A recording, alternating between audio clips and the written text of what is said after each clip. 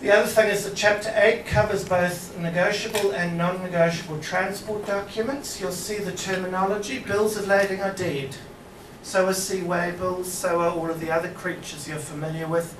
This generic transport document is the only. So there are only two types, negotiable and non-negotiable transport documents, and then I guess electronic transport records that correspond to them. So that may simplify things.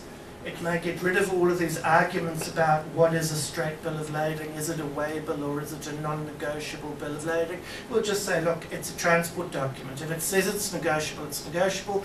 If it says it's non-negotiable, it's non-negotiable.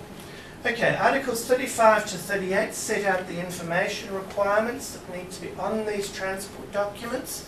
Again, very much more detailed than Hague and Hague-Visby, and much more modernised. So it deals in a lot more depth about the information that the shipper has to provide on the bill of lading. Again, some commentators have said this is a bit too much bureaucracy, but it probably reflects modern practice more accurately than the Hague and Hague-Visby rules did. Okay, one last one, and then I think we'll have a bit of a break. The other major change is to the list of defences. The list of defences is in Article 17 of the Rotterdam Rules. You'll be familiar already. Professor Ty will have told you about the long shopping list of defences under the Hague and Hague-Visby rules. Good old Article 4.2, yes? 17, I think, from memory. Well, we've trimmed it down. Under Rotterdam, it's now 50. This was a cause of huge debate as to whether they should go with Hamburg and totally remove the exemptions of liability. So basically just say, as they do in Hamburg, the carrier is liable for any loss caused by its fault. The feeling was that that would be too controversial and too radical a change.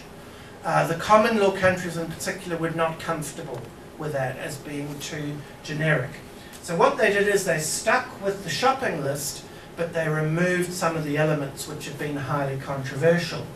And the most controversial one probably is 4.2a, the so-called nautical fault defence, which exempts the carrier from liability for loss or damage from the act, neglect or default of the master, mariner, pilot or the servants of the carrier in the navigation or in the management of the ship.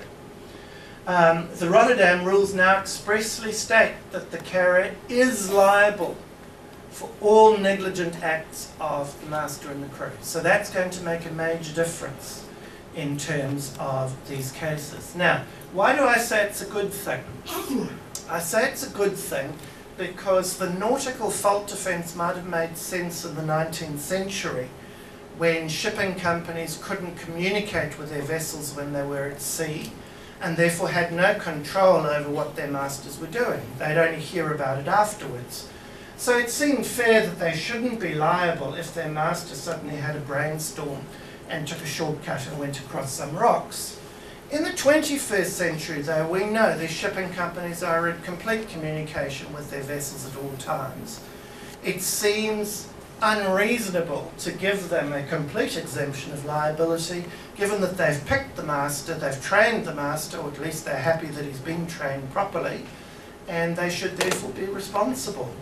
I was recently involved in some litigation in New Zealand, a case called the Tasman Pioneer, which put me off Article 4.2a for life. I'll just briefly tell you the facts of the story. This was carriage from Auckland via Yokohama in Japan through to Busan in South Korea.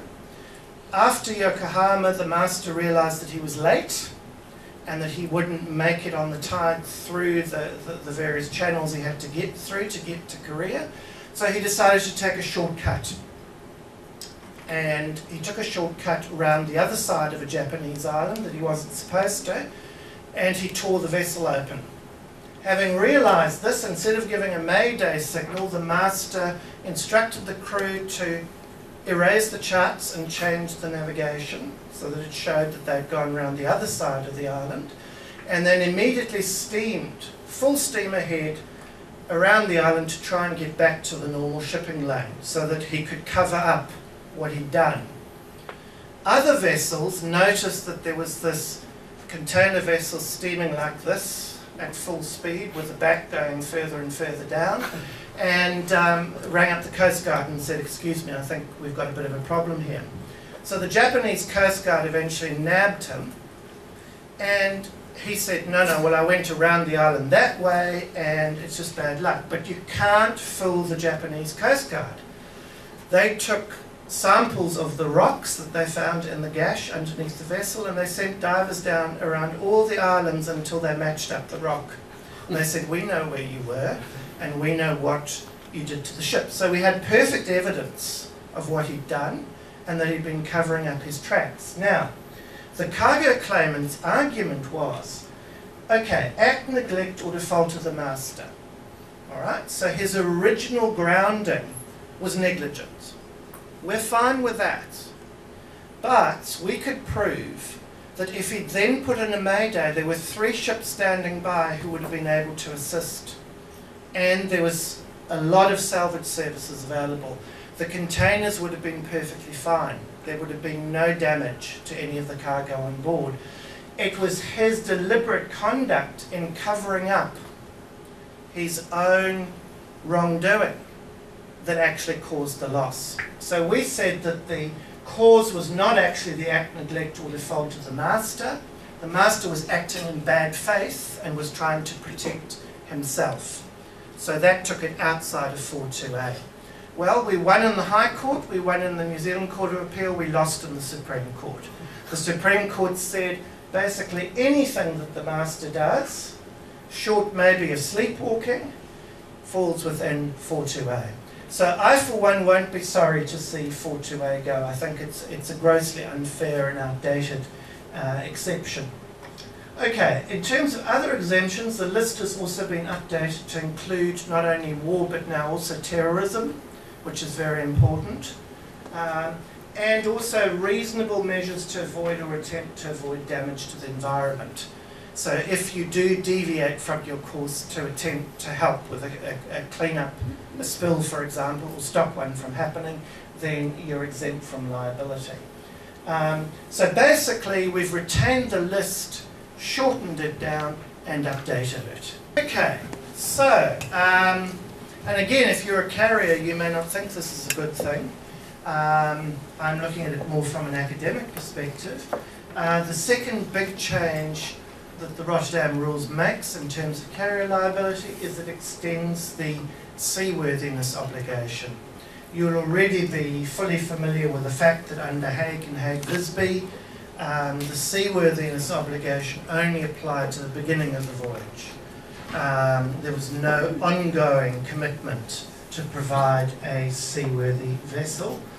Under the Rotterdam Rules, the carrier is liable for any consequences caused by unseaworthiness of the ship at any stage of the voyage. So it now covers the entire voyage, or improper crewing, equipping or supplying the ship. And that's Article 14 read together with Article 17. So the obligation for seaworthiness is expressed in similar terms to Hague and Hague-Visby, but it's extended.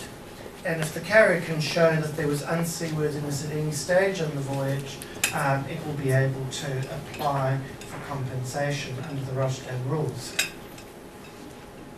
Another controversial development is that for the first time the Rotterdam Rules covers loss, not only loss or damage of goods, but also delay of goods. Hague and Hague-Visby only covered loss or physical damage. The Rotterdam Rules extends that to cover delay and delivery. In case you're not sure what delay and delivery is, Article 21 rather unnecessarily, I think, describes it as occurring when goods are not delivered at the place of destination provided for in the contract of carriage within the time agreed. Now, again, carriers are not going to like this, but the feeling of the drafters was that most international trade law is now done in a just-in-time fashion, and that often delay in delivery of the goods is as damaging to the consignee as their physical loss or damage caused to them. So the idea was that we have to bring delay into it. I also note that it does bring sea carriage of goods in line with other international transport conventions, particularly in carriage of goods by air. The Warsaw and Montreal conventions apply for liability for delay. So it's not an outlandish experiment. It is to be found in other conventions.